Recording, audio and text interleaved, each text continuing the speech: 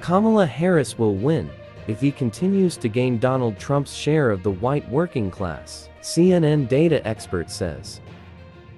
Harry Enton said Kamala Harris's closeness to Donald Trump is the biggest reason he has these advantages. Kamala Harris will likely win the election easily if he can continue to gain ground among Donald Trump's base of non-college educated white voters, a senior political data reporter has argued.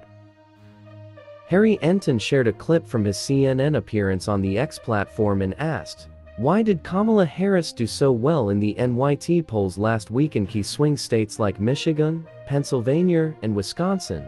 Harris is significantly outperforming Joe Biden with Donald Trump's white working class base. If she delivers those numbers with them, she will win easily," he added.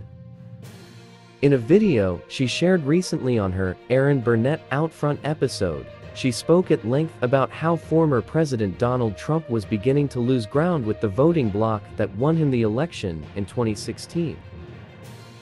White working-class voters and white voters without college degrees. Those are Trump's core group, he observed. That's why he was able to tear down that giant blue wall on the Great Lakes, Michigan and Pennsylvania, Wisconsin.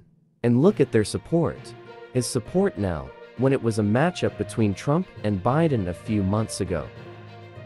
While Donald Trump still has a lead in this demographic, CNN's Enton suggested that the Harris-Walz campaign's efforts to gain traction with this group could win him the election. Look, former President Trump is still ahead. But look at this margin, it's narrowed significantly.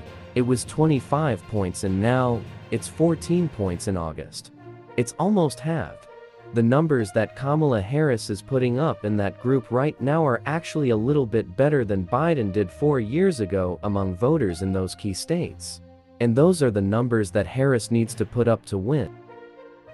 After both Burnett and Enton mentioned that this challenged previous conventional expectations about Kamala Harris' appeal, Enton noted that the gap between Donald Trump and Kamala Harris among working-class white voters had narrowed.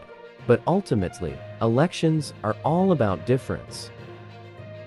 Enton added, "This is also a change election, and it's also about change. And he stands out among white working-class voters for change for the economy." The CNN data expert also emphasized that white working-class voters are critical to winning across the entire electorate, not just the blue wall. Whites without college degrees are a significant group in general. They are a majority of the electorate, he said.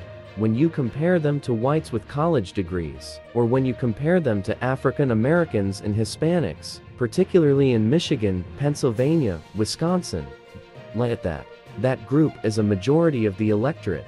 The fact that Kamala Harris is coming off Donald Trump with them is a big reason why she has that advantage. The data expert said the surprising findings were a welcome development for Democrats. Susan Wiles, a key campaign strategist for Donald Trump, has consistently downplayed the demographic that many see as Donald Trump's base, instead trying to rally support among others. In an interview published last month in The Atlantic, Wiles was asked to paraphrase a quote from one of Donald Trump's allies. "For every Karen we lose, we will gain a Jamal and an Enrique." That's a fact, I believe it. And I believe we've remade the party, Wiles told the interviewer. And I don't think we're going to lose all the Karens. They're buying eggs. They're buying gas. They know. They might not tell their neighbors or the ride-sharing line, but they know. Wiles has made similar remarks about party realignment before, such as when asked about Donald Trump's winning campaign in 2020, which he lost. "We knew going into this election that it really was time to change the Republican coalition. The traditional Republican coalition just simply can't, I don't believe, elect Republicans any longer, so beginning to bring into the tent a larger number of Hispanic voters, certainly making it palatable for African Americans," Wiles said. "I'm happy to say, proud to say that it worked," she said of the 2020 campaign.